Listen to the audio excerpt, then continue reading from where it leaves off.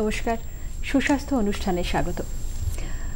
আমরা জানি যে মহিলাদের এমন বেশ কিছু শারীরিক সমস্যা থাকে যেটা নিয়ে মহিলারা কথা বলতে সংকোচ বোধ করেন। যেমন ধরুন ঋতুস্রাবের সমস্যা। এই আজকের দিনে দাঁড়িয়েও এই অত্যন্ত স্বাভাবিক একটি শারীরবৃত্তীয় প্রক্রিয়া নিয়ে অনেক মহিলাই কিন্তু কথা বলতে স্বচ্ছন্দ নন। বা ধরুন আরও একটা সমস্যার কথা বলতে পারি, যেমন ধরুন সহবাসের কারণে বা সহবাসের পরে কোনো অসুবিধে, যেমন রক্তক্ষরণ। এক্ষেত্রেও কিন্তু চট করে মহিলারা চিকিৎসকের কাছে আসেন না, তারা বরং অপেক্ষা করেন। তারা ভাবেন যে এমনিতেই হয়তো সেরে যাবে, সেক্ষেত্রে আর কথা বলার প্রয়োজন নেই। কিন্তু একটা জিনিস মনে রাখতে হবে যে সমস্যা যদি থাকে তাহলে তার কারণও থাকবে, এবং কারণ থাকলে যথাসময়ে তার চিকিৎসা হওয়াটা প্রয়োজন। তাই কোন লক্ষণটা স্বাভাবিক, কোনটা স্বাভাবিক নয়, এটা জেনে নেওয়া যেমন জরুরি, সেরকম সেই লক্ষণ বা সেই সমস্যার চিকিৎসাটাও সমান গুরুত্বপূর্ণ। সহবাসের পর রক্তক্ষরণের সমস্যা নিয়ে আমাদের আজকের কথা। আমার সঙ্গে স্টুডিওতে রয়েছেন ডক্টর চৈতালি দত্ত রায়, বিভাগীয় প্রধান স্ত্রীরোগ বিভাগ, রায়গঞ্জ গভর্নমেন্ট মেডিকেল কলেজ ও হাসপাতাল, এবং রয়েছেন ডক্টর প্রসেনজিৎ সরকার, স্ত্রীরোগ বিশেষজ্ঞ, রামকৃষ্ণ সারদা মিশন, মাতৃভবন। আর আপনারা জানেন যে আজকে যে বিষয় নিয়ে আমরা আলোচনা করছি সেটা নিয়ে যদি আপনাদের কোনো কথা থাকে, কোনো প্রশ্ন থাকে, তাহলে স্ক্রিনে দেখানো নাম্বারে আপনি আমাদের ফোন করতে পারেন, এবং অবশ্যই ফোন করবার আগে আপনাদের টেলিভিশনের ভলিউমটা একদম কমিয়ে নেবেন। তাহলে আমাদের শুনতে সুবিধা হবে, আপনাদের কথা বলতে সুবিধা হবে। ডক্টর দত্তরায়, আপনার কাছে আসি। আজকে যে বিষয়টা আমরা বেছেছি যে সহবাসের পর রক্তক্ষরণের সমস্যা, আগে একটু বলুন যে এই সহবাসের পর রক্তক্ষরণটা কি স্বাভাবিক না স্বাভাবিক নয়? খুব সুন্দর প্রশ্ন করেছো একটা প্রিয়াঙ্কা, এবং সাধারণত লোকে তো এটা নিয়ে আলোচনা করতেও চায় না। আমরা স্বাভাবিক না স্বাভাবিক নয় জানবার আগে আমাদের কিন্তু একটু জেনে নেওয়া উচিত যে এমনিতে স্বাভাবিক যেটা ব্লিডিং, রক্তক্ষরণ, সেটা কি, অর্থাৎ মেয়েদের মেনস্ট্রুয়েশনটা অ্যাকচুয়ালি কি হয়। তো যদি আমরা ছবিটাই দেখতে পারি, প্রথম ছবিটায়, তাহলে সাধারণত আমাদের কি হয়, ইউটেরাস, জরায়ু, যেটা বাচ্চার ঘর বলা হয় চলতি কথায়, তো সেখানে প্রতি মাসে এই জরায়ুর ভেতরের যে লাইনিংটা থাকে সেটা আস্তে আস্তে মোটা হয়, এবং মোটা হতে হতে কি হয়, সেই লাইনিংটা খসে পড়ে, বেরিয়ে আসে, এবং এই জিনিসটাকেই আমরা কিন্তু এই রক্তক্ষরণ বা ব্লিডিং বা মাসিক হওয়া, মেনস্ট্রুয়েশন হিসেবে জানি। তো অর্থাৎ কি, প্রতি মাসে কিন্তু এটা হওয়া স্বাভাবিক। কিন্তু তুমি যেটা জিজ্ঞেস করলে যে সহবাসের পর তখন কি এটা হওয়াটা স্বাভাবিক, এবার কিছু কিছু ক্ষেত্রে হয়তো তখন তার মেনস্ট্রুয়েশন, মাসিকের টাইম এসে গেছে, তখন তাহলে তার পরপর হতেই পারে। এরকম কিছু কিছু ক্ষেত্রে হয়তো এটা স্বাভাবিক, কিন্তু অধিকাংশ ক্ষেত্রে কিন্তু আমরা এটাকে স্বাভাবিক বলে ধরি না। আচ্ছা, ডক্টর সরকার, আপনার কাছে আসি। হ্যাঁ, আপনি বোধহয় কিছু যোগ করতে চান, তারপরে আমি প্রশ্নটা নিয়ে আসবো। চৈতালি খুব ভালো বলেছেন ব্যাপারটা ব্যাখ্যা করে, ওইটাকেই আরেকটু আমরা সম্প্রসারণ করতে চাই। আচ্ছা, কখনোই বলবো না যে এটা স্বাভাবিক, অস্বাভাবিকতা নিয়েই আজকে আলোচনা আমরা করব, কিন্তু দুটো জায়গায় একটু কিছুটা স্বাভাবিক বলা যায়। সেটা হচ্ছে যেটা চৈতালি বলেছেন যে হয়তো মাসিক ঋতুস্রাবটা শেষ হয়েছে, সেই সময় শারীরিক মিলনের ফলে একটু ব্লিডিং হলো, সেটাকে অস্বাভাবিক বলবো না। দু নম্বর হচ্ছে এমন হতে পারে যে মাসিকের সময়টা এসে গেছে, হয়তো আমার দুদিন বাদে মাসিক রয়েছে, দুদিন আগে সেই সময়টায় মেলামেশার পর দেখা গেল একটু ব্লিডিং হলো, সেটাকেও অস্বাভাবিক বলতে পারবো না। সুতরাং আরেকটা যেটা খুব ইম্পর্টেন্ট ব্যাপার, যে অনেক পেশেন্ট আমাদের কাছে খুব ভয় পেয়ে আসে একটা মাসিকের মাঝামাঝি সময়, তারপরে ধরুন 28 বা 30 দিনে যাদের সাইকেল, তাদের 14 দিনের মাথায় একটু ব্লিডিং, একটু পেটে ব্যথা, খুব ভালো লক্ষণ। তার মানে তার ওভুলেশন হচ্ছে, তার সন্তান জনন ক্ষমতা রয়েছে। তো এটা ওই সময়টায় আমরা অনেক পেশেন্ট পাচ্ছি 14-15 দিনের মাথায় একটা শারীরিক মিলনের পর ব্লিডিং হয়েছে। এখন সেটা কিন্তু শারীরিক মিলনের জন্য ব্লিডিং হয়েছে তা নয়, ওটা 14-15 দিনের মাথায় একটু ব্লিডিং হওয়াটা খুব ভালো একটা সিগন্যাল যে তার মধ্যে প্রেগনেন্সি আনার ক্ষমতা, প্রজনন ক্ষমতা খুব ভালো আছে, তা এটাও তো আমি স্বাভাবিক বলবো। সুতরাং এই কয়েকটা ব্যাপারে স্বাভাবিক আছে, এরপর আমরা বাকি আলোচনাটা অস্বাভাবিক নিয়ে বলবো। হ্যাঁ নিশ্চয়ই। ডক্টর দত্তরায়, আমি আরেকটা একটু মানে অস্বাভাবিক বলে মনে হচ্ছে, সেটা আদৌ অস্বাভাবিক কিনা সেটা আপনারা বলবেন, যে অনেক সময় কিন্তু আমরা শুনি যে একটা ভ্যাজাইনাল ইনজুরি হয়, সেই কারণেও অনেক সময় ব্লিডিং হয়, তো সেটাকেও কি আমরা এই সহবাসের পরের অস্বাভাবিক রক্তক্ষরণের মধ্যে ধরতে পারি? হ্যাঁ, সেইখানে যেটা এটা দেখতে হবে যে এটা তার সহবাসের প্রথম এক্সপোজার কিনা। আচ্ছা, অর্থাৎ যাকে আমরা বলি ভার্জিন, মানে আগে কখনো যার সহবাস হয়নি, সেখানে কিছু ক্ষেত্রে যেটা হয় যে প্রথম যে পেনিট্রেশন বলি অর্থাৎ সহবাস, তখন কিন্তু একটা সামান্য ব্লিডিং হতে পারে। সেই সামান্য ব্লিডিংটা কে আমরা স্বাভাবিক ধরি, কিন্তু সেটাও যদি কোনো কারণে খুব বাড়াবাড়ি ধরনের হয়, এমন হয় যে তার প্রচুর রক্তক্ষয় হয়েছে, সেই ক্ষেত্রে কিন্তু তখন আমাদের বুঝতে হবে যে সেখানে হয়তো তার ইন্টারনালি কোনো ইনজুরি হয়েছে, কোনো চোট লেগেছে, এবং তখন কিন্তু সেটা স্বাভাবিক থেকে মানে পুরোটাই আপেক্ষিক, স্বাভাবিক থেকে অস্বাভাবিকে চলে যায়। বেশ, হ্যাঁ ডক্টর সরকার বলুন। তো ঠিকই, মানে আমি পুরোপুরি এগ্রি করছি চৈতালি যেটা বলছেন, কিন্তু আরেকটা জিনিস একটু আমরা বিশেষ নজর দিতে চাই, যে কোন বয়সে এই ইনজুরি ব্যাপারটা আমরা বেশি প্রাধান্য দেব। সেটা হচ্ছে মজার কথা, এক্সট্রিমস অফ এজ। আচ্ছা, মানে টিনেজে আজকাল অনেক জায়গাতে গ্রামের দিকে হয়তো বিয়ে থা হয়ে গেল, এবার সেই টিনেজের সময় যদি শারীরিক মিলন হলো, তাহলে চান্স অফ ইনজুরি বেশি থাকছে। কারণ দিদি যেটা বললেন যে প্রথম সহবাস, প্রথম মানে সেটা ফার্স্ট সহবাস বলছি না, প্রথম বিয়ে হওয়ার পর কয়েক মাস সহবাসের সময় কিন্তু ইনজুরি হওয়ার চান্স বেশি থাকছে, কারণ সেটা অনভ্যস্ত তিনি। আরেকটা যেটা এক্সট্রিম সাবেজ বলতে পোস্ট মেনোপজাল কি হয়, এই সহবাসের সময় যেটা ন্যাচারাল লুব্রিকেশন থাকে, আমাদের গ্ল্যান্ডস থেকে যে সিক্রিশনসগুলো হয়, সেগুলো মেনোপজের পর স্বাভাবিক কারণে সেটা অনেক কমে যায় বা বন্ধ হয়ে যায়। সেই জন্য মেনোপজের পর আমরা দেখেছি যে বেশ কিছু এটাকে আমরা বলি সহবাসের জন্য ইনজুরি, কয়টাল ইনজুরি খুব বেশি পাওয়া যায়, আনলেস সেক্ষেত্রে আমরা অনেক সময় আর্টিফিশিয়াল লুব্রিক্যান্ট ইউজ করতে দিই। অর্থাৎ এই ইনজুরি ব্যাপারটা খুব বেশি দেখা যায় ভেরি ইয়াং এজ অ্যান্ড পরিণত বয়স, এক্সট্রিমস অফ এজ। এটা জাস্ট অ্যাড করা। আচ্ছা, ধরুন যাদের এমনিতেই অনেকেরই তো থাকে যে মেনস্ট্রুয়াল সাইকেলটা ঠিক নিয়মিত নয়, সমস্যা রয়েছে একটা, সেই ক্ষেত্রে তাদের ক্ষেত্রে কি আমরা বলবো যে সহবাসের পরে এই রক্তক্ষরণের সমস্যাটা বেশি হতে পারে? এরকম ভাবে কি বলা যায়, ক্যাটেগরাইজ করা যায়? এইটাকে আমার মনে হয় একটু অন্যভাবে ব্যাপারটা ডিসকাশন করলে জিনিসটা আরো সহজবোধ্য হবে শ্রোতাদের। আমরা এটাকে দুভাগে ভাগ করি। এক হচ্ছে যে বার্থ প্যাসেজে, মেলামেশার প্যাসেজে কোনো প্রবলেম রয়েছে, সেটাকে আমরা বলতে পারি ডিরেক্ট কজ। এইটার জন্য তার একটা অস্বাভাবিক রক্তস্রাব হলো সহবাসের পর। আরেক হতে পারে ইনডিরেক্ট, তার মানে ওই বার্থ প্যাসেজ বা মেলামেশার প্যাসেজে প্রবলেম নয়, আরো ইউট্রাসের ভেতর আরো গভীরে প্রবলেম, কিন্তু সেখান থেকে হয়তো এমনি ব্লিডিং একটা অস্বাভাবিক হতো, কিন্তু ওই মেলামেশার সময় ব্লিডিংটা হলো। তার মানে ডিরেক্ট কজ নয়, ডিরেক্টলি ওখানে কোনো প্রবলেমস বার্থ প্যাসেজের মধ্যে নেই, মেবি ডিপার ইনসাইড সেখানে রয়েছে।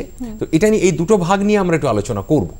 তার মধ্যে যেটা খুব সহজে বলার, যে যদি মেলামেশার প্যাসেজে ইউট্রাসের, যেটা আমরা একটু পরের ছবিটায় দেখি, পরের ছবিটা দেখি, যে যদি ইউট্রাসের প্যাসেজের যেটা মাসিক মেলামেশার প্যাসেজ, সেখানটায় ইউট্রাসের মুখটা থাকে, সেটাকে আমরা বলি সার্ভিক্স। তো সেই সার্ভিক্সে যদি আমাদের কোনো ঘা হয়ে থাকে, কোনো পলিপ হয়ে থাকে, কোনো টিউমার হয়ে থাকে, বা ইরোশন, মানে সেখানটা একটা স্বাভাবিক যে সারফেসটা থাকে, সেই সারফেসটা উঠে গিয়ে ঘষে গেছে, হ্যাঁ হ্যাঁ, সেগুলো আর অনেক কজ আছে, সেগুলো হরমোনাল কজ আছে, ইনফেকশন কজ আছে, টিউবারকুলোসিস থেকে হতে পারে। আচ্ছা, তো এগুলো আমি এক্সপ্যান্ড পরে আমরা এটা আলোচনা করব। অর্থাৎ বার্থ প্যাসেজের মধ্যে যেখানে ইউট্রাসের মুখটা ঢুকে রয়েছে, ইউট্রাসের বাকি অংশ কিন্তু মেলামেশা প্যাসেজে নেই, আরো ভেতরে। তো সেইখানটায় যদি আমার কোনো আলসার রইলো, ইনফেকশন রইলো, টিউমার রইলো, তাহলে ডিরেক্টলি সেটার গায়ে টাচ হবার জন্য ব্লিডিং হলো। তো সেইখানে আবার অনেক কজে, এটা ভয় পাবার কিছু নেই যে আমার একটা ম্যালিগনেন্সি হয়েছে, সেখানে ম্যালিগনেন্সি কজ হতে পারে, সেগুলো আমরা আলোচনা করব। সে কিছুটা বয়স ভিত্তিক প্রিডমিনেন্স থাকে, কোথায় আমরা ম্যালিগনেন্সি কোথায় আমরা নন ম্যালিগনেন্সি ভাববো, সেই কজগুলো গেল, এবং সেগুলো কি করে ডায়াগনোজ করবো সেগুলো আমরা এরপরে আলোচনায় আসবো।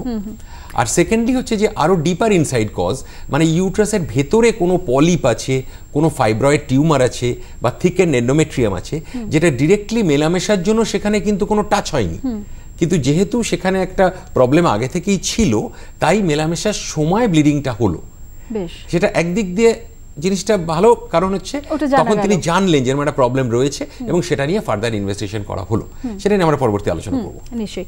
আচ্ছা, এই যে আমরা যে মানে সম্ভাবনাগুলো বা আশঙ্কাগুলো যেগুলো আমরা দেখলাম, একটা আমার যেটা মনে হচ্ছে যে দুটো ভাগ যদি আমরা করে নিই, একটা হচ্ছে যে ধরুন সহবাসের পরে রক্তক্ষরণ হলো কিন্তু সেটা সাময়িক এবং তারপরে সেটা কমে গেল বা বন্ধ হয়ে গেল, সেক্ষেত্রেই একটা সমস্যা হয় যে বন্ধ হয়ে গেলে কিন্তু পেশেন্ট আর ডাক্তারের কাছে আসবেন না।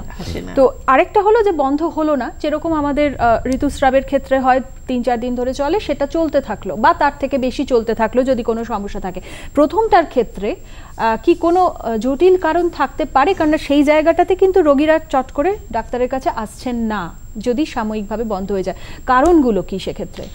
দেখো, যেটা তুমি প্রথমটা বললে যে একটু রক্তস্রাব হয়ে থেমে গেল, এখন যদি সেটা একবার বা দুবার শুধু হয়, তখন সাধারণত সেটা যেগুলো আমরা প্রথমেই বললাম ডক্টর সরকার এবং আমি, যেগুলো আমরা বললাম যে স্বাভাবিক কারণে হতে পারে, সেই কারণগুলো হওয়ার সম্ভাবনাটা বেশি। কিন্তু যদি দেখা যায় যে এটা বারে বারে হচ্ছে এবং যেটা হয় যে প্রথমবার হয়তো অল্প একটু হয়ে থেমে গেল, পরের বারটা আরেকটু বেশি হয়ে আরেকটু বেশিক্ষণ থাকলো, মানে অর্থাৎ ইন্টেন্সিটিটা বাড়ছে, কতটা মানে রক্তস্রাবের পরিমাণটা বেড়ে চলেছে এবং আরো ঘন ঘন হচ্ছে, তখন তো অবশ্যই তাকে কোনো চিকিৎসকের কাছে যাওয়া উচিত। কেননা তখন যেটা উনিও বললেন যে কারণগুলো, এবং তখন আমরা সবচেয়ে বেশি ভয় পাই যে ঠিক আছে যদি পলিপ বা এরম কিছু থাকে সেগুলো তো খুব সহজেই চিকিৎসা হয়ে যায়, কিন্তু যদি সেখানে ভেতরে কোনো ক্যান্সার জাতীয় কিছু থাকে, যত দেরি হবে সেটা আসতে তত কিন্তু ছবিটাই যদি আমরা দেখি যে ক্যান্সারগুলো তো বিশেষ করে এখানে হয় ইউটেরাসের মুখের, যেটাকে আমরা সার্ভিক্স বলি, অথবা ইউটেরাসের ভেতর, যেটাকে আমরা বলি এন্ডোমেট্রিয়াম। এই দুটো ক্যান্সারের ক্ষেত্রেই এই রক্তক্ষরণটা হওয়ার সম্ভাবনাটা বেশি। এবার সেখানে কিন্তু যত দেরি করবে ক্যান্সারটা ততটাই ছড়িয়ে যাবে এবং পরবর্তীকালে চিকিৎসারও সমস্যা ঘটবে। তারপর প্রসেনজিৎ তো অন্যগুলো নিয়ে নিশ্চয়ই বলবে। পরের স্লাইডটায় যেরকম আমরা যেটা দেখছি যে এখানে আমাদের কিভাবে আমরা ডায়াগনোজ করতে পারি সেই ব্যবস্থাগুলো আছে। এবার যখনই রুগী মানে মহিলার এই সমস্যাগুলো হবে আমাদের কাছে তিনি আসলে আমরা বিভিন্ন ইনভেস্টিগেশন করি যে কি কারণের জন্য হচ্ছে।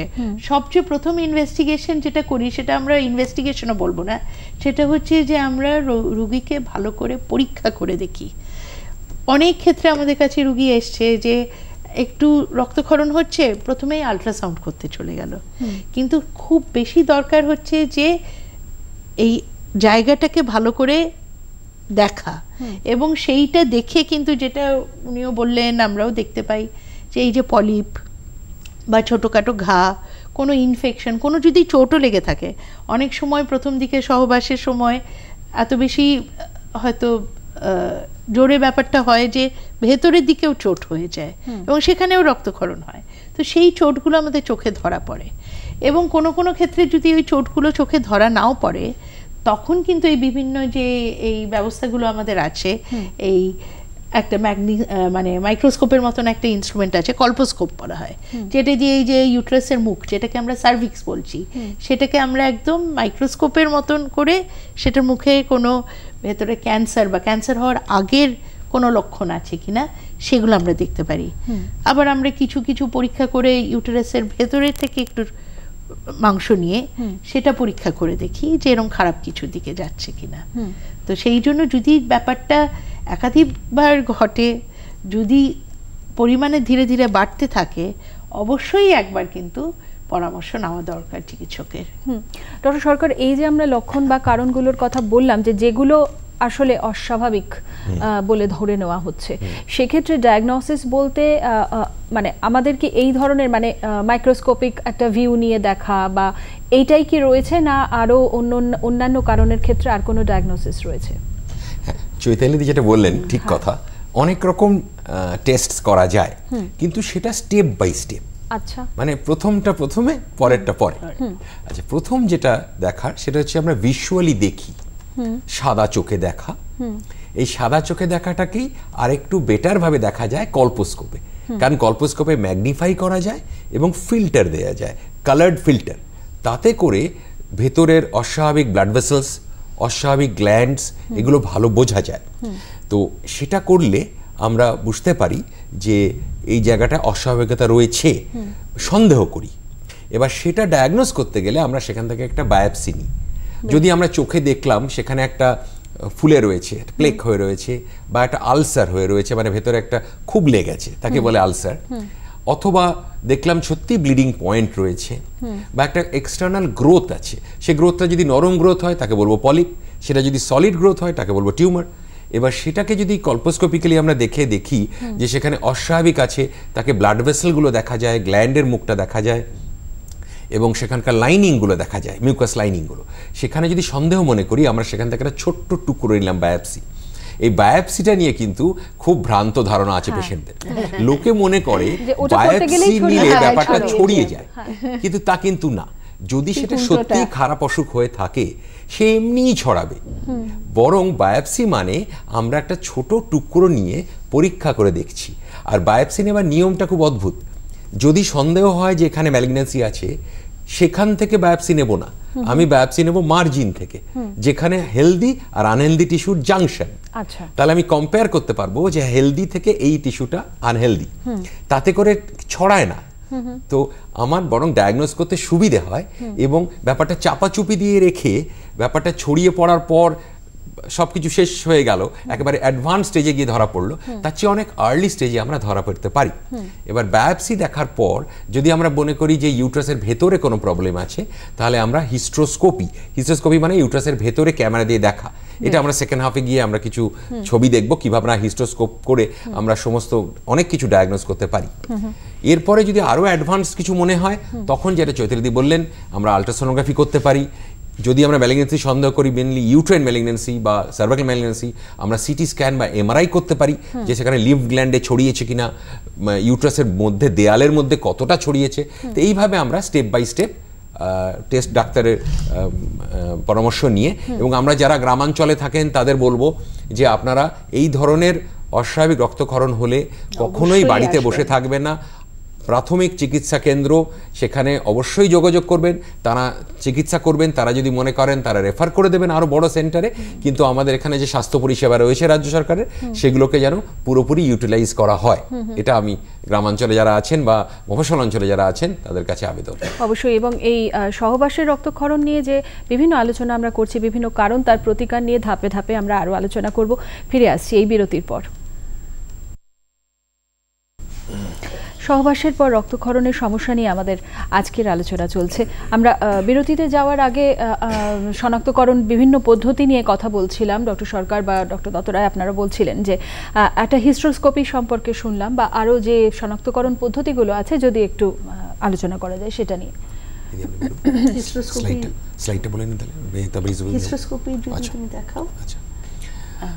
আমরা যেভাবে আমরা কোনো অস্বাভাবিক ব্লিডিং হলে সেটাকে শনাক্তকরণের চেষ্টা করি যে কোত্থেকে হচ্ছে ব্লিডিংটা। তো সেখানে আগের যুগে যেসব আমাদের হাতে পদ্ধতি ছিল, আমরা স্লাইডে আসি, এখন আমরা জরায়ুর ভেতরে ডিরেক্টলি ক্যামেরা দিয়ে দেখতে পাচ্ছি। এটা কিন্তু আলট্রাসোনোগ্রাফি নয়, এটা হচ্ছে হিস্ট্রোস্কোপি, মানে জরায়ুর ভেতরে চাক্ষুষ দেখতে পাচ্ছি ক্যামেরা দিয়ে। এটা কিন্তু কোনো অপারেশন নয়, কোনো পেটে কাটাছেঁড়া নেই, স্বাভাবিক মাসিকের রাস্তায়। এখানে দেখা যাচ্ছে এরকম একটা কেস যেখানে একটা অস্বাভাবিক ব্লিডিং হয়েছিল। আমরা দেখতে পাচ্ছি যে ভেতরে জরায়ু স্তরটা খুব বেশি ফুলে আছে, যেটা চৈতালিদা আগে বললেন যে অনেক সময় জরায়ু স্তরটা ফুলে থাকলে সেটা সবসময় ভেবে নেব না যে ম্যালিগন্যান্সি আছে, কিন্তু এরকম হতে পারে, আমাদের সাবধান হতে হবে। যদি আমরা দেখি ভেতরে জরায়ু স্তরটা খুব ফুলে আছে, দেখছেন আমরা পেঁজা তুলোর মতো ভাসছে, এটা ভেতরে কিন্তু জল দিয়ে ইউট্রাসটাকে ফোলানো হয়, এবং ফলিয়ে ভেতরে ক্যামেরা দিয়ে ভিজুয়ালাইজ করা হচ্ছে যে ভেতরে কোনো টিউমার আছে কিনা, কোনো পলিপ আছে কিনা, বা নিছক ইউট্রাসের ভেতরের লেয়ারটা ফুলে আছে কিনা। যদি ফুলে থাকে তাহলে আমরা অবশ্যই সেখান থেকে একটা বায়োপসি নেব, মাল্টিপল জায়গা থেকে বায়োপসি নেব, যাতে সেখানে কোনো ফোকাস অফ ম্যালিগনেন্সি আছে কিনা। একটা দুটো জায়গা থেকে নিলে আমরা বুঝতে পারবো না, সেই জন্য আমরা এক্সটেন্সিভ বায়োপসি নেব। যদি ম্যালিগনেন্সি বা তার চেয়েও বড় কথা, আজকাল আমরা ম্যালিগনেন্সির চেয়েও বেশি গুরুত্ব দিই প্রি ম্যালিগনেন্সি, মানে ম্যালিগনেন্সি হবার আগের স্তরে যদি আমরা ধরতে পারি, আগের স্টেপে ধরতে পারি, তাহলে আমরা ম্যালিগনেন্সি হবার আগেই চিকিৎসা করতে পারবো। অর্থাৎ এইভাবে আমরা ইউট্রাসের মধ্যে দেখতে পাই, এবং এই সুবিধাটা আজকাল সমস্ত সরকারি হাসপাতালে উপলব্ধ, অনেক সাব ডিভিশনাল হাসপাতালে উপলব্ধ, এবং এটাতে ভয় পাবার কিছু নেই। সকালবেলা ভর্তি হলে দুপুরবেলা সে বাড়ি চলে আসছে, তার কোনো পেটে কাটা ছেঁড়ার ব্যাপার নেই। এবং সেই জন্য এই হিস্ট্রোস্কোপি আসার পর আমাদের একটা আমূল পরিবর্তন এসছে। আমরা পরের ছবিটা আবার দেখি। এটাতে দেখা যাচ্ছে যে এরকমই আরেকটা কেসে আমরা আগেরটায় দেখলাম যে ভেতরের স্তরটা ফুলে আছে, এটাতে হিস্ট্রোস্কোপিক্যালি দেখতে পাচ্ছি যে মাল্টিপল টিউমার ইউট্রাসের মধ্যে রয়েছে। এগুলো অনেক সময়তেই কিন্তু আল্ট্রাসোনোগ্রাফিতে ধরা পড়বে না, যদি খুব ছোট ছোট হয়, লেস দেন 1 সেন্টিমিটার হলে সোনোগ্রাফি ধরতে পারবে না।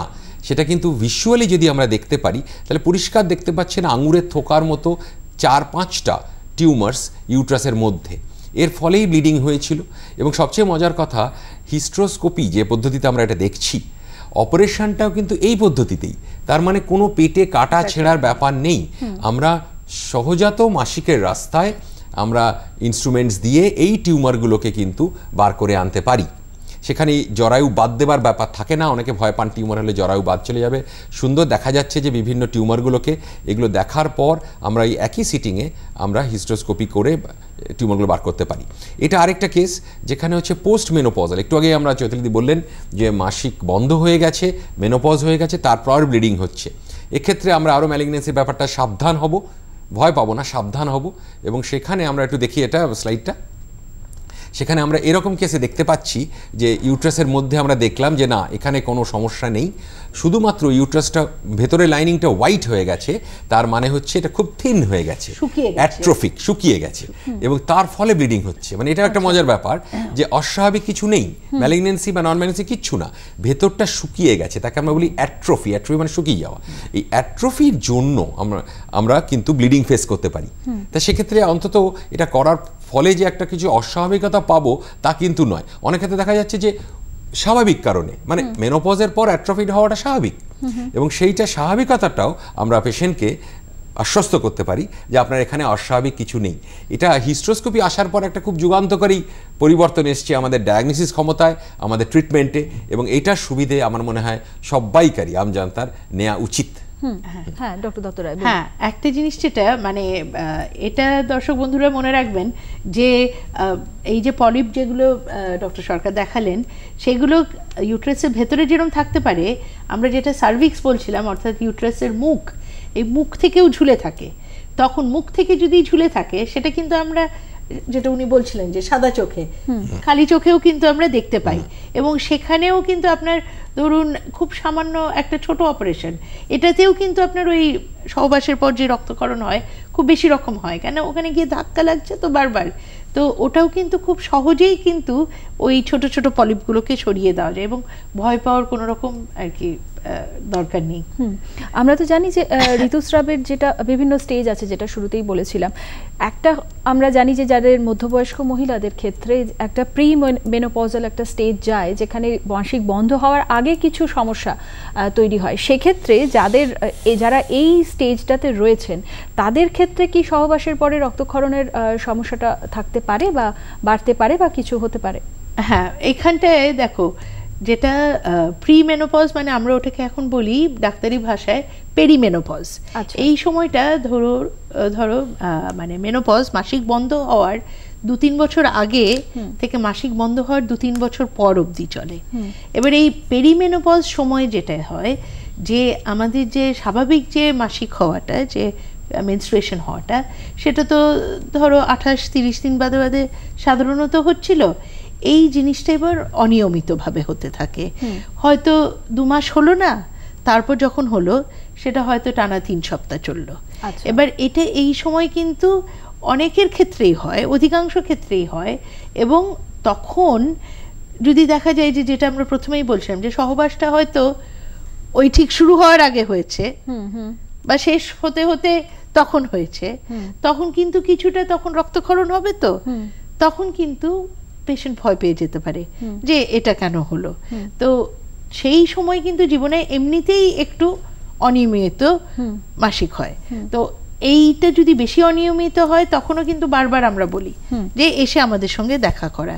সেটা সহবাসের সঙ্গে যদি তার কোনো লিঙ্ক থাকলো কি না থাকলো, অবশ্যই একবার আমাদের কাছে চলে আসে যাতে আমরা খালি চোখে দেখে নিতে পারি এবং বিভিন্ন যন্ত্রপাতির মাধ্যমেও যাতে আমরা চেক করতে পারি অন্তত।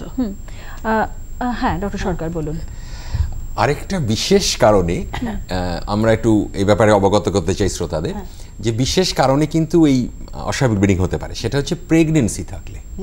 মানে অনেক সময় খুব আর্লি প্রেগনেন্সি, সেটা কিন্তু পেশেন্টরা রিয়েলাইজ করছে না যে আমার প্রেগনেন্সি রয়েছে, হয়তো মাসিক মিস করে গেছে পিরিয়ডসের ডেটটা, তারপরে 5-7 দিন কেটেছে, এবং কাটার পর আজকাল কিন্তু টেস্ট বেরিয়ে গেছে যে একদিন মিস করলেই টেস্টে ধরা পড়ছে।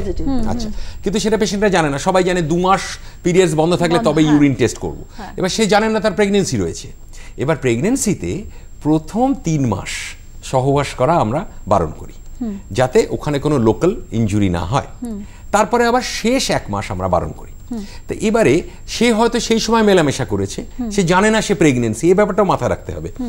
তখন দেখা গেল তার ব্লিডিং হলো, সেটা হতে পারে প্রেগনেন্সিটার কিছু ক্ষতি হলো, তা হতে পারে, বা হয়তো প্রেগনেন্সির ক্ষতি হয়তো মানে ওই মেলামেশার জন্য মিসক্যারেজ, এটা একটা ব্যাপার। আরেকটা হতে পারে তার হয়তো মিসক্যারেজ হয়েই গেছিল, আগে থেকেই ক্ষতি হয়ে গেছিল, কিন্তু মেলামেশার পর ব্যাপারটা প্রকাশ্যে এলো। তার মানে মাথায় রাখতে হবে যে আমাকে হিস্ট্রি নিতে হবে, যদি পেশেন্ট আমার কাছে আসে যে আপনার শেষ মাসিক কবে হয়েছে, তারপর দেখা গেল তার প্রেগনেন্সি রয়েছে, তার সঙ্গে ব্লিডিং হলো। এখানে আরেকটা একটু ডেঞ্জারাস ব্যাপার আছে, যেটাও মাথায় রাখতে হবে, সেটা হচ্ছে একটোপিক প্রেগনেন্সি। তার মানে প্রেগনেন্সি স্বাভাবিক জ্বরের মধ্যে না এসে পাশে টিউবে এসছে। প্রবলেম থাকে এটাই যে এই প্রেগনেন্সিটা যদি কুইকলি আমরা ট্রিট না করি, তাহলে টিউব কিন্তু একটা সময় রাপচার হয়ে গিয়ে পেটের মধ্যে অস্বাভাবিক রক্তক্ষরণ হতে পারে, এবং সেখানে কিন্তু পেশেন্টের জীবন নিয়ে টানাটানি হতে পারে, যদি না তাড়াতাড়ি সে কোনো প্রাথমিক স্বাস্থ্যকেন্দ্রে যেতে পারে। তো সেই একটোপিকেও কিন্তু ব্লিডিং হবে, ব্যথা হবে।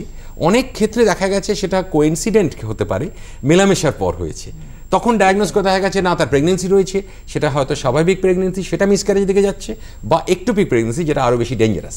তাহলে এই প্রেগনেন্সি ব্যাপারটা মাথায় রাখতে হবে। এখানে আরও একটা মজার ব্যাপার হচ্ছে, মেনোপজের কাছে গিয়ে সবাই ধরে নিয়েছেন যে মাসিক বন্ধ মানে আমার মেনোপজ হয়ে গেছে, 40 বছর বয়স, কিন্তু দেখা গেছে যে সে হয়তো প্রেগনেন্ট।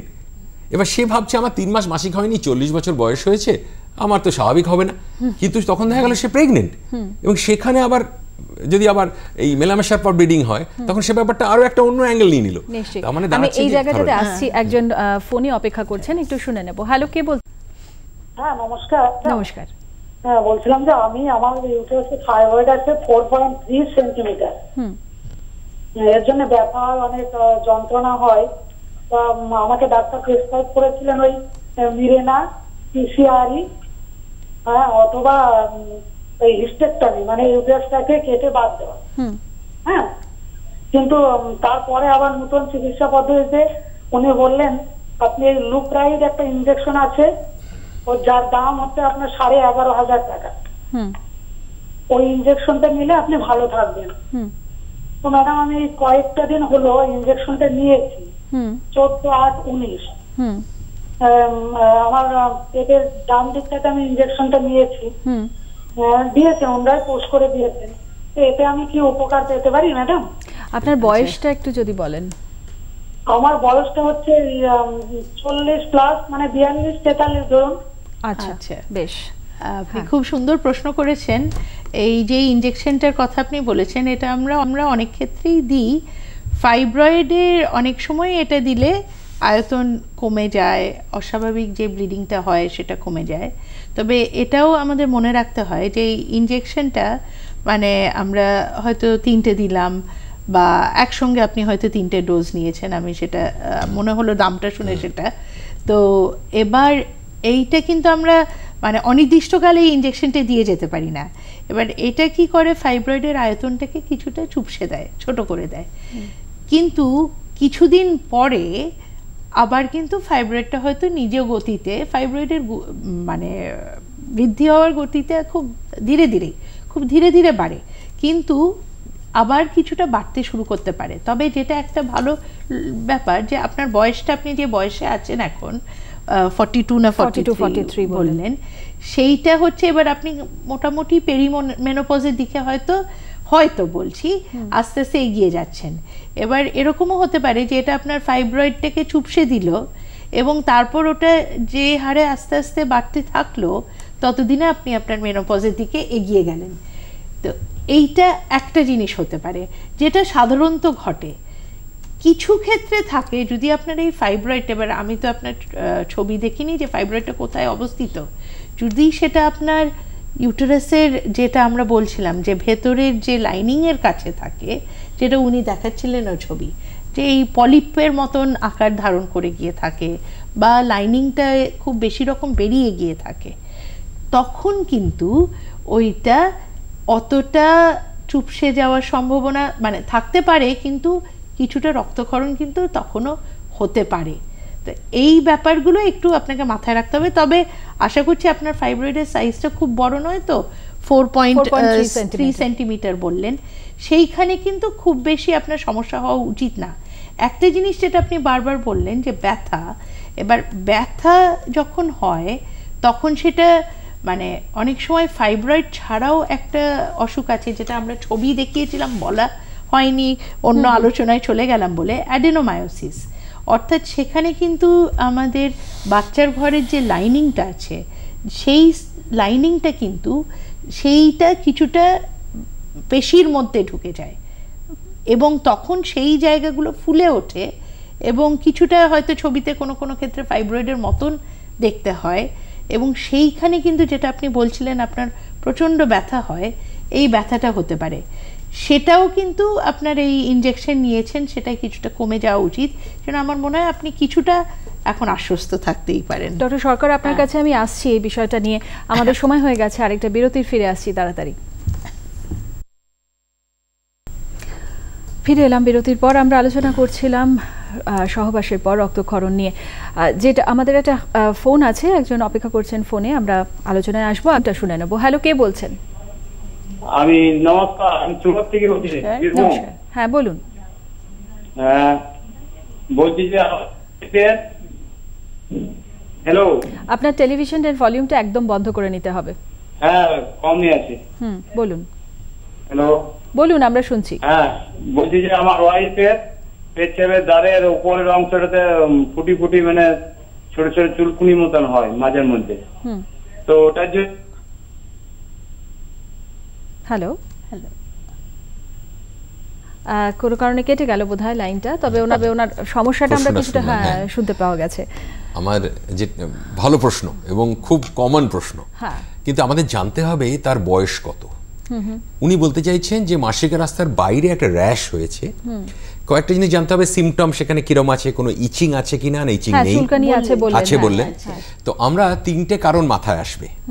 এক হচ্ছে কোনো ফাঙ্গাল ইনফেকশন হতে পারে, অনেক ক্ষেত্রে লং স্ট্যান্ডিং ফাঙ্গাল ইনফেকশন থাকলে তারপর একটা ব্যাকটেরিয়াল ইনফেকশন, মিক্সড ইনফেকশন হতে পারে, তার আলাদা চিকিৎসা আছে ওষুধের দ্বারা।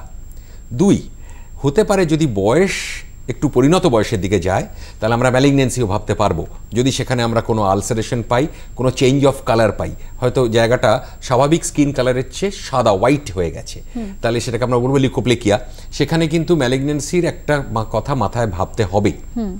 আচ্ছা, সেই র্যাশের ব্যাপারটা, তাহলে সেখানে বায়োপসি নিয়ে একটা প্রথাগতভাবে এগোতে হবে, তার জন্য তার সরকারি প্রাইমারি হেলথ সেন্টারে যাওয়া উচিত। 3 নম্বর হচ্ছে কোনো ইমিউনোলজিক্যাল কারণে হতে পারে, যে ওখানে কোনো অ্যালার্জিক র্যাশ হয়েছে, তাহলে দেখতে হবে কোথা থেকে অ্যালার্জি হচ্ছে সেটা জানতে হবে। আবার অনেক ক্ষেত্রে যে বয়সের সাথে সাথে মেনোপজের পর একটা লিউকোপ্লেকিয়া মানে হোয়াইট প্যাচ, লিউকো মানে হোয়াইট আর প্লেক মানে প্যাচ হতে পারে, সেটা ম্যালিগনেন্সি কারণে হতে পারে, আবার নন ম্যালিগনেন্সি কারণে হতে পারে, সেটা বায়োপসি করে দেখা হবে। তো এইভাবে এই 4টে পদ্ধতি মাথায় এলো, 4টে ডায়াগনোসিস, এবং তাকে সরকারি জায়গায় হেলথ সেন্টারে গিয়ে পরামর্শ নিয়ে সেই মতো এগোতে হবে। বেশ, আরো একজন দর্শক বন্ধু আছেন ফোন লাইনে, একটু শুনে নি। হ্যালো, বলছেন? হ্যাঁ বলুন। হ্যালো, বলুন, আমরা শুনছি। বলছিলাম আমার ওয়াইফের বয়স 30, ওনার তখন থেকেই মেন্স বন্ধ হয়ে গেছে, তো এতে কোনো প্রবলেম কিছু আছে নাকি? আচ্ছা, 30 বছর বয়স। হ্যাঁ, আচ্ছা, যেটা হয় যে আমরা এত আগে যদি মেন্স বন্ধ হয়ে যায়, মেনস্ট্রুয়েশন বন্ধ হয়ে যায়, তখন আমরা সেটাকে একটু বলি প্রিম্যাচিওর ওভেরিয়ান ফেলিয়ার, মানে একটু আগে বন্ধ হয়ে গেছে। এবার এটা দুটো দিক দেখতে হবে। প্রথমত আপনাকে তো জিজ্ঞেস করা হয়নি যে ওনার সন্তান আশা করছি হয়ে গেছে, কেননা একবার যদি মাসিক বন্ধ হয়ে যায় পুরোপুরিভাবে, তাহলে তো স্বাভাবিকভাবে সন্তান আসার সম্ভাবনা থাকে না, তাহলে সেটা একদিক থেকে সমস্যা হতে পারে। আচ্ছা, দ্বিতীয় যেটা ব্যাপারটা সেটা হচ্ছে যে অনেক সময় হয় যে মানে আপনি তো আর বলেননি যে কতদিন বন্ধ আছে। এবার কিছু কিছু ক্ষেত্রে, কিছু কিছু অসুখের ক্ষেত্রে বা হরমোনের সমস্যার ক্ষেত্রে দেখা গেছে যে 2 মাস 3 মাস 4 মাস মাসিক বন্ধ থাকে, তারপর আবার নিজের থেকে বা ওষুধ খেয়ে সেটা শুরু হয়ে যায়। এবার ওনার সেই জন্য মানে যেহেতু এত অল্প বয়সে এটা বন্ধ হয়ে গেছে, আপনার যদি 2 মাস পেরিয়ে গিয়ে থাকে অবশ্যই একটু কোনো ডাক্তারের পরামর্শ নেবেন, কেননা প্রথমত ওটা আবার খোলানো যাবে কিনা, মানে পার্মানেন্টভাবে বন্ধ হয়েছে না সাময়িকভাবে বন্ধ হয়েছে। দ্বিতীয়ত ওনার প্রেগনেন্সিও থাকতে পারে, যেটা ডক্টর সরকার তখন বলছিলেন, যেটা আমরা সবচেয়ে আগে মানে অনেক সময় ভুলে যাই ভাবতে। এবং তৃতীয়ত যদি এটা সাময়িক কোনো কারণে হয় তখন তো তাহলে আমরা বিভিন্ন চিকিৎসার মাধ্যমে আবার খুলিয়ে দিতে পারি। এবার যদি দেখা যায় যে এটা পার্মানেন্টভাবে বন্ধ হয়ে গেছে, সেগুলো আমরা বিভিন্ন পদ্ধতির মাধ্যমে পরীক্ষা নিরীক্ষা করে নির্ধারণ করি। তখন যেটা হয় যে মেয়েদের যতদিন মাসিক হয়, মেনস্ট্রুয়েশন হয়, ততদিন সেইটার জন্য যে হরমোনগুলো শরীরে বেরোয় সেগুলোর জন্য আমাদের হাড়গুলো শক্তপোক্ত থাকে, হার্টের উপর একটা ভালো উপকারিতা থাকে। এবার খুব বেশি অল্প বয়সে যদি তার মেনোপজ যেটাকে বলি মাসিক বন্ধ হয়ে যায়, তখন সেই যে উপকারিতাগুলো আমাদের হাড়ের উপর বা হার্টের উপর আছে, বিভিন্ন অন্য অঙ্গেও আছে, আমি বিশেষ করে এই দুটোই বললাম, তো সেই উপকারিতাগুলো কিন্তু আস্তে আস্তে কমে যায়। এবং তখন কিন্তু যেটা আমরা দেখি যে একটু বয়স্কা মহিলাদের খুব তাড়াতাড়ি ফ্র্যাকচার হয়ে যাওয়ার প্রবণতা থাকে, একটু পড়ে গেল হাতটা ফ্র্যাকচার হয়ে গেল, বা কোমরের পায়ের হাড়টা ফ্র্যাকচার হয়ে গেল। এই ফ্র্যাকচারগুলো হওয়ার প্রবণতা ধীরে ধীরে কিন্তু ওনার বেড়ে যাবে, যদি না উনি তাহলে এখন থেকে কিছু অন্য ওষুধ বা ব্যবস্থা নেন। আরো একজন ফোনে আছেন, একটু শুনে নেব। হ্যালো, কে বল? হ্যালো, হ্যাঁ বলুন। হ্যালো দিদি, নমস্কার। নমস্কার। আমি বীরভূম থেকে বলছি, কমলা দাস। আমার বয়স হচ্ছে 36 বছর। আমার পেছনে তারে খুব চুলকায় এবং মাঝে মাঝে খুব ফুসকুড়ি দেখা দেয়। এটাই আপনার সমস্যা। তো আমরা এক্ষুনি কথা বলেছি, এটা অলরেডি সিমিলার একটা প্রবলেম নিয়ে কথা বলেছি, ওনার উত্তর নিশ্চয়ই শুনেছেন, ওরা শুনছি। হ্যাঁ, সেটাই। আমরা যদি এবার একটু আলোচনার দিকে যাই, যেটা একটা বারবার বলছেন যে প্রেগন্যান্সির সমস্যাটা। হ্যাঁ, আরেকটা যেটা ডক্টর সরকার তো প্রেগন্যান্সি যেগুলো বললেনই, যে সহবাসের সঙ্গে যদি প্রেগন্যান্সি থাকে যে কারণে ব্লিডিং হতে পারে। আরেকটা যেটা আমাদের কাছে রুগীরা আসে এবং ওরা শুনে খুব অবাক হয়, যেটা হয় যে কিছু ক্ষেত্রে প্রথম 3 মাস অবধি মানে গর্ভবতী মায়েদের কিন্তু যে সময় মাসিক হতো ওই সময় অল্প একটু ব্লিডিং স্বাভাবিকভাবেও হতে পারে। আচ্ছা, এবার সে হয়তো জানে সে গর্ভবতী, টেস্ট করে নিয়েছে, কিন্তু সে এবার সহবাস করতে গিয়ে দেখেছে একটু ব্লিডিং হয়েছে, কিন্তু এটা কিন্তু 3 মাস অবধি আমরা কিছু বেশ অন্তত 10-20% মায়ের ক্ষেত্রে পাই যে এটা স্বাভাবিকভাবেই হয়। তো সেটাও একটা কিন্তু মানে স্বাভাবিক কারণ, কিন্তু তা মায়ের কাছে কিন্তু সেটা অস্বাভাবিক মনে হচ্ছে। তো সেইটাই আর কি একটা যেটা আমাদের তখন আলোচনা হয়। বেশ, আমরা বিভিন্ন কারণ বা বিভিন্ন সম্ভাবনাগুলো নিয়ে কথা বললাম। এবার যদি একটু চিকিৎসার দিকে আস্তে আস্তে এগোই, বিশেষ করে যেগুলো প্রি ক্যান্সারাস স্টেজে রয়েছে, সেক্ষেত্রে তো চিকিৎসাটা ভীষণ বেশি গুরুত্বপূর্ণ, অন্যান্যগুলোর ক্ষেত্রেও তাই। একটু যদি এবার চিকিৎসা পদ্ধতি কোন জায়গায় কি রয়েছে, কোন কারণের ক্ষেত্রে যদি একটু বলেন। আচ্ছা, এখানে প্রথমে একটু আমরা ছবি দেখে নেব যে প্রযুক্তিগত ব্যাপারে আমরা অনেক অ্যাডভান্স করেছি সায়েন্টিফিক্যালি, তাতে করে আগে যেখানে আমাদের কোনো রকম ডায়াগনোসিসে সন্দেহ থাকতো, আলট্রাসোনোগ্রাফি এককালে ছিল না, তারপরে যখন এলো তারপরেও আমাদের ধন্দ থাকছে, এমআরআই সিটি স্ক্যান করেও কিন্তু একটা ধন্দ থাকছে। আমরা একটু ছবিতে যাই। তো সেখানে আমাদের এখন আমরা ডায়াগনস্টিক ল্যাপারোস্কোপি বলে একটা ব্যাপার আছে। অনেক ক্ষেত্রে দেখা যাচ্ছে যে কেঁচো খুঁড়তে সাপ, মানে এরকম একটা সামান্য ব্লিডিং নিয়ে এলো, কিন্তু তারপরে সোনোগ্রাফিতে গিয়ে আমরা দেখলাম যে তার হয়তো একটা ফাইব্রয়েড ধরা পড়ে রয়েছে বা ওভারিয়ান সিস্ট ধরা পড়েছে। আমরা ছবিতে যাই, ছবিটা বোধহয় দেখা যাচ্ছে না কোনোভাবে। আচ্ছা, তো সেখানে আমরা দেখছি যে এটাতে ল্যাপারোস্কোপিক্যালি আমরা কিন্তু অনেক জায়গায় আরও ভালো অ্যাসেস করতে পারি এবং সেম সিটিংয়ে ট্রিটমেন্টও করতে পারি। আচ্ছা, এখানে দেখুন আমরা পেটের ভেতরে ক্যামেরা দিয়ে দেখছি, আমরা কিন্তু পেট কেটে অপারেশন করিনি, সরু ছিদ্র দিয়ে একটা ক্যামেরা এবং লাইট ভেতরে পাঠানো হয়েছে এবং ইনস্ট্রুমেন্ট দিয়ে দেখা হচ্ছে। আমরা ইউট্রাস দেখতে পাচ্ছি, ওভারিজ দেখতে পাচ্ছি, এর আগে একটা ওভারিয়ান সিস্ট দেখলাম। তার মানে দাঁড়ালো এটাই যে আমরা আজকাল এই যেখানে চিকিৎসাগত ব্যাপারে যেটা ইমপ্রুভমেন্ট হয়েছে আমাদের, সেটা হয়েছে যে আমরা আগে অপারেশন করতে হতো, পেট কেটে অপারেশন করতে হতো, কিন্তু এখন ল্যাপারোস্কোপি এসে যাওয়ার ফলে কিছু কিছু ক্ষেত্রে ল্যাপারোস্কোপি করা যায় না, কিন্তু যেখানে যেখানে ল্যাপারোস্কোপি করা যায় সেখানে আমরা ছবিতে যাই একবার, সেখানে খুব অ্যাডভান্টেজেস অফ ল্যাপারোস্কোপি হচ্ছে এখানে পেট কেটে অপারেশন করতে হয় না। যেখানে ধরুন আমরা ফাইব্রয়েড টিউমার হয়েছে, আমরা ছবিতে যাই একবার, যে টিউমার অপারেশন করতে হবে, বা ইউট্রাসকে রেখে কম বয়স্ক, সে এক্ষুনি চায় না যে আমার ইউট্রাস বাদ যাক, ছবি তো, এবং সে চাইছে যে আমার ইউট্রাস থাকুক কিন্তু আমার টিউমারগুলো বাদ যাক। সেক্ষেত্রে আগে যেরকম পেট কেটে অপারেশন করতে হতো, এখন কিন্তু দেখা যাচ্ছে যে ছোট ছোট, আমরা সেগুলো লিখেছি অ্যাডভান্টেজ অফ ল্যাপারোস্কোপি, ছোট ছোট 2-3টে ছিদ্র, তাতে পেটে ব্যথা খুব কম, ইনফেকশন, স্টিচ ইনফেকশনের চান্স কম, ব্লিডিং কম, ভেতরে অঙ্গ প্রত্যঙ্গ জড়িয়ে যাওয়ার চান্স কম। ছবিতে আসি আমরা একটু, এবং এর ফলে ছবি আসছে, এর ফলে আমরা পেট কেটে অপারেশন করতে হচ্ছে না, এই পুরো অপারেশনটাই কিন্তু হচ্ছে, ছবিতেই আমরা একটু, ছবিটা বোধহয় কোনো কারণে ঠিক নেওয়া যাচ্ছে না। হ্যাঁ, সেখানে আমরা পেট কেটে অপারেশন না করে মাইক্রো পদ্ধতিতে ছোট ছোট ছিদ্র করে করতে পারছি। এতে পেশেন্টের সুবিধে কি, যে পেশেন্টের ব্যথা খুব কম। পেশেন্ট আমরা এমনও করেছি সকালে অপারেশন করে সে হয়তো দেখা গেল 2 ঘন্টার মধ্যে সে তার কোনো স্যালাইন ড্রিপ দেওয়া হচ্ছে না এবং তার কোনো ক্যাথিটার দিতে হচ্ছে না, সে 2 ঘন্টার মধ্যে সে মুখে লিকুইড ডায়েট শুরু করতে পারছে, হাঁটতে পারছে, পরদিন সকালে 24 ঘন্টা বাদে সে ছুটি নিয়ে নিচ্ছে।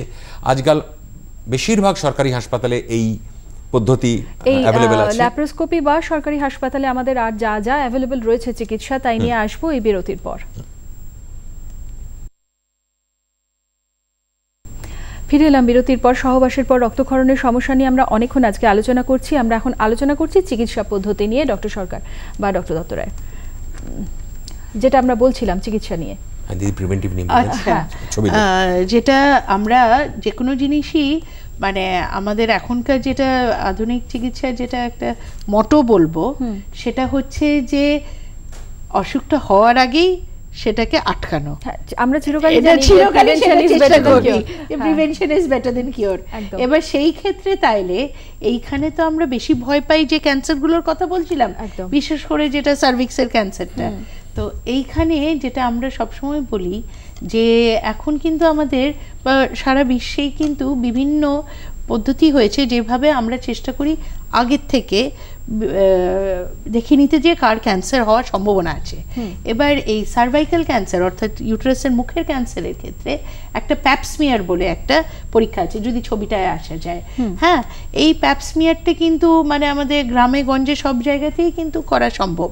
এবং এখানে কি করা হচ্ছে যে ইউটেরাসের মুখের থেকে অল্প একটু রস নিয়ে সেটা স্লাইডে দিয়ে আমরা মাইক্রোস্কোপের নিচে দেখছি, এবং সেখানে আমরা যেটা ডক্টর সরকারও বলছিলেন যে মানে হয়তো ক্যান্সার হয়নি কিন্তু ক্যান্সারের দিকে যাচ্ছে, এই জায়গাতেই কিন্তু আমরা ধরতে পারি। এই জন্য এখন কিন্তু বিভিন্ন দেশে বলা হচ্ছে যে প্রতি 3 বছর বাদে বাদে বা অন্তত 5 বছর বাদে বাদে 30 বছর বয়সের পর যে মহিলারা আছেন তাদের কিন্তু একটা করে নিয়মিত প্যাপস্মিয়ার করা, মানে তাদের কোনো সমস্যার লক্ষণ থাকুক বা না থাকুক, মানে একটা স্ক্রিনিং পরীক্ষা হিসেবে, যে তারপর সমস্যা থাকলে তখন যেগুলো কল্পোস্কোপি, হিস্ট্রোস্কোপি এগুলো দেখানো হচ্ছিল সেগুলো করা যায়। আর আরেকটা যেটা আমরা প্রিভেনশন হিসেবে করছি, যেটা অনেক দেশেই কিন্তু এখন ওদের ইমিউনাইজেশন প্রোগ্রামে এসে গেছে, আমাদের দেশেও ICMR, Indian council of medical research যেটা ভাবছে সেটা হচ্ছে যে একটা ভ্যাকসিন বেরিয়েছে। এই যে সার্ভিক্সের ক্যান্সার, এটার পেছনে একটা ভাইরাস, HPV ভাইরাস, এইটা পাওয়া গেছে, এবং সেই জন্য আপনার এই ভ্যাকসিনটা যেটা, সেই ভ্যাকসিনটা বলা হচ্ছে যে অল্প বয়সী মেয়েদের দিয়ে দিতে 9 থেকে 13 বছরের মধ্যে। বিভিন্ন দেশে কিন্তু এটা ওদের ন্যাশনাল প্রোগ্রামে এসে গেছে। আমাদের দেশেও ICMR চিন্তা ভাবনা করছে সেই ভ্যাকসিনটাকে আনবে কিনা।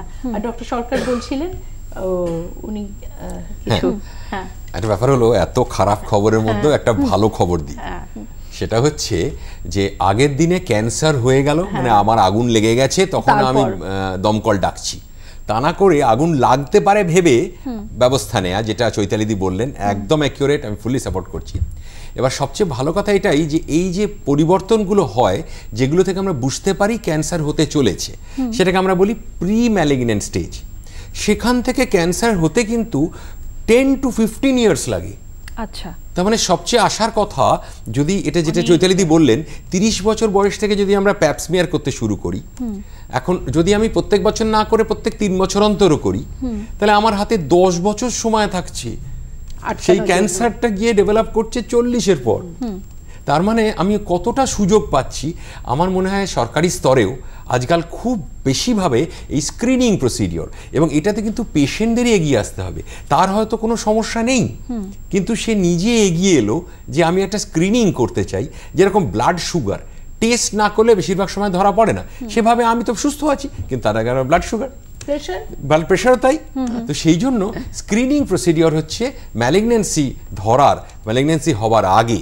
সেইটাতে আমার সুবিধে 10 বছর সময় পাচ্ছি এই স্ক্রিনিং প্রসিডিওর করে আমি যথাযথ চিকিৎসা করা, যাতে আমার 10-15 বছর বাদে ক্যান্সারের সম্ভাবনা থাকলে আগে থেকেই ধরে ফেলতে পারছি। তখন দেখা গেল একটা সিম্পল ট্রিটমেন্ট বা সিম্পল অপারেশন। আজকাল পেট কেটেও করতে হয় না, পেশেন্টদের ভয় নেই যে একটা পেট কেটে অপারেশন করে আমার 6 মাস শুয়ে থাকতে হবে। তাকে ল্যাপারোস্কোপিক্যালি করা দেওয়া হলো, সে 5-7 দিনের মধ্যে স্বাভাবিক কাজকর্মে ফিরে গেল, কিন্তু সে একটা বড় সমস্যা থেকে বাঁচলো যদি সে নিজে এগিয়ে এসে। নানান সরকারি প্রকল্প চলছে এই স্ক্রিনিং প্রসিডিওরের ব্যাপারে, তাতে ইউট্রাসের ম্যালিগন্যান্সি, অন্য অনেক অঙ্গ প্রত্যঙ্গের ম্যালিগন্যান্সি কিন্তু আমরা প্রি ম্যালিগন্যান্ট স্টেজে ধরতে পাচ্ছি। অবশ্যই এই যে মানে সব কথারই বোধহয় শেষ কথা হচ্ছে যে প্রিভেনশন সবসময় দরকার, এবং প্রিভেনশনটার জন্য কিন্তু সত্যিই আমাদের নিজেদের সচেতন হওয়াটা ভীষণ প্রয়োজন। আর সেই সচেতনতার জন্যই বোধহয় আমাদের এত কথা বলা আজকে, এই ধরনের একটা বিষয় নিয়ে কথা বলা। সুস্বাস্থ্য অনুষ্ঠান কেমন লাগছে আপনাদের, যদি আপনারা লিখে জানাতে চান তাহলে চিঠি লিখতে পারেন এই ঠিকানায়। সুস্বাস্থ্য প্রযত্ন কেন্দ্র অধিকর্তা, দূরদর্শন কেন্দ্র, কলকাতা 18/3, গল্ফ গ্রিন, কলকাতা 95। আজ তাহলে এই পর্যন্তই। আজকে আমরা যে সমস্যা নিয়ে আলোচনা করলাম, বা সুস্বাস্থ্যর বিভিন্ন পর্বে আমরা যে সমস্ত সমস্যা নিয়ে আলোচনা করে থাকি, সব ক্ষেত্রেই কিন্তু মনে রাখবেন যে আপনাদের সচেতন হতে হবে, আপনাদের সুস্থ থাকতে হবে, তবেই সব কিছু ভালো হবে। নমস্কার। নমস্কার।